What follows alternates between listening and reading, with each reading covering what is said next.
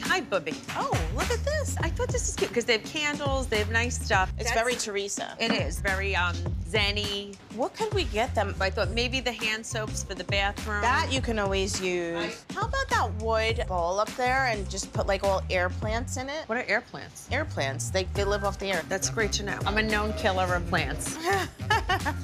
I mean, who would have thunk it? Me going to Teresa's housewarming. Is this crazy town? You know. Stranger things, right? So, speaking of, Frank told me what happened with guys' night. Joe is, I think, still upset because Teresa didn't invite Donna Marco to the wedding. He's upset and he's hurt. I feel bad. I'm gonna call Melissa and see how he's doing. Oh my God. Melissa. Hi. Hi, girls. How are you guys? We're shopping for the party on Thursday. How's Joe doing? My husband lost his Like, Teresa has known my mom and sisters forever.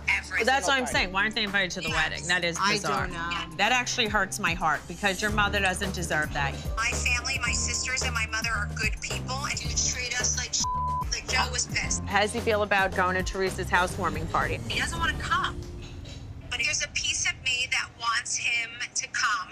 Yes. And just listen to whatever she's going to say, accept it in his heart for what he knows it is, and stop and move on. Listen, time will tell. Time will I know. tell. You don't know. Let's say you never know.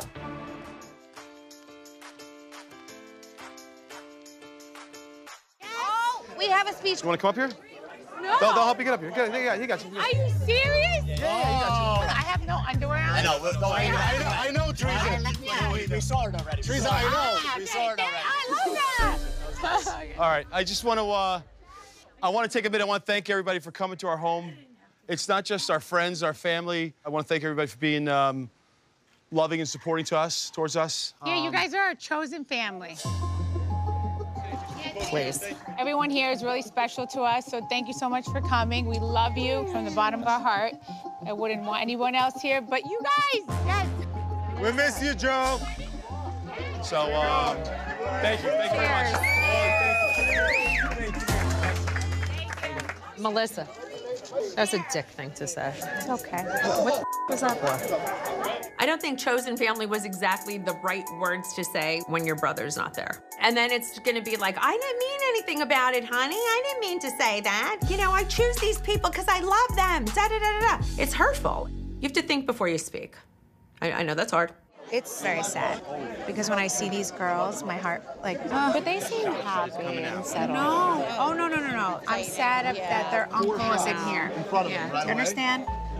Like, this is Joe's only family member and he's not here. That's, yeah, come on, that fucking sucks. No, I agree. It's just a lot. I know, I saw your face. You right? I think about my husband. I know.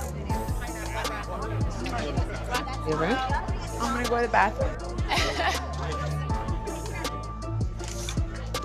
I feel bad.